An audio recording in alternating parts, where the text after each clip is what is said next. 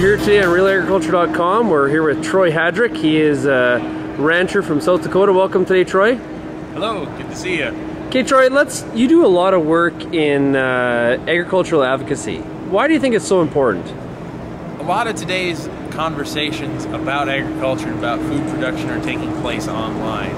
And so we want to make sure that farmers and ranchers are in those conversations and making sure that our story is told and giving those first-hand accounts about where food comes from. So it's really important that we're there. Those conversations are going to take place whether we're there or not, so we might as well make sure that it's not a one-sided story. So what kind of tools do you use to sort of make sure your message is told? You know, there's several tools you can use. I started out with a blog a couple of years ago, and since that time I've started complementing it with a Facebook fan page and a Twitter account, and so that I can touch different audiences with different types of social networking tools.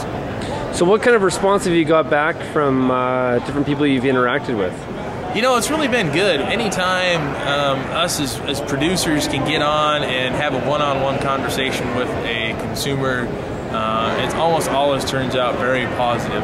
Most of those folks have never actually met a real farmer, a real rancher, and we're not necessarily living where all of our consumers live, and they're obviously not living where we live. And so social networking tools kind of give us the ability to meet and have dialogue and have those conversations without either of us leaving home. So do you find that a lot of consumers are very interested in the story or the information that you would provide? They absolutely are.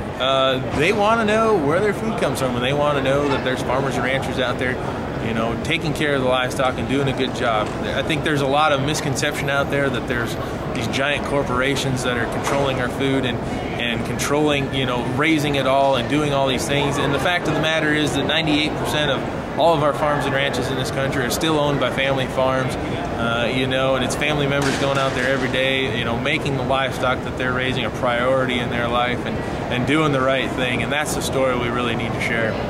So you also, along with a lot of your speaking efforts, you also ranch in South Dakota, as we mentioned. What's ranching been like, lately in the United States? Ranching is always going to have its challenges and, its upsides and its downsides. The weather's been a challenge, and I don't know if that's really news or not. It seems like every year the weather is a challenge, regardless of what you talk about. But that's something you basically expect the unexpected when it comes to weather, and every year we learn how to deal with it. And I think the thing that we've learned over the last few years on our ranch, and it really come to find out, is some of the things that we're doing off the farm and ranch every year can have just as big of an impact on our bottom line as things we are doing on our farms and ranches. And that's why we really think it's important to be involved in organizations like NCBA and going out there and making sure that our voice is heard and that we're involved to make sure there's a good climate for agriculture to flourish in. Okay, so you do a lot of work with Advocates for Agriculture. What's the URL of the site? You can visit us at www.advocatesforag.com, or you can find us on Facebook and Twitter. Just search Advocates for Ag on Facebook, and you can become a fan of ours. Great. Well, thanks a lot for joining us today, Troy. Thank you, Sean.